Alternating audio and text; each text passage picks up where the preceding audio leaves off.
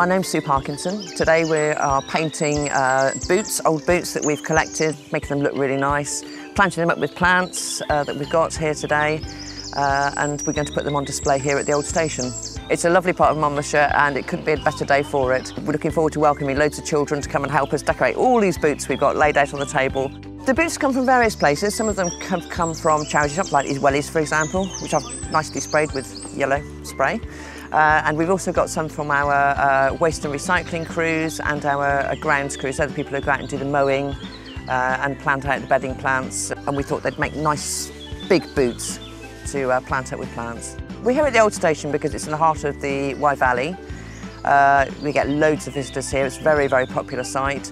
But also in September, there's going to be something called the Macmillan Mighty Hike, which is a sponsored walk in aid of Macmillan nurses and the Macmillan charity. There's hundreds of people going to be walking between Chepstow and Monmouth, and we want to have these boots here to encourage more people to get fit, ready for the big Macmillan hike. So after we've painted the boots, we're going to be planting them with these gorgeous plants, all pollinator-friendly ones.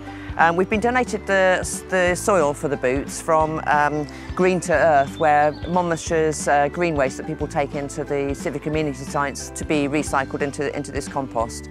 So we thought it was a really nice link to make a circular thing where we're recycling and doing a bit of art and a bit of pollinators as well. We've been donated the plants from our grounds crews. These are the type of thing you'll see planted out in the roundabouts and the other places around Monmouthshire.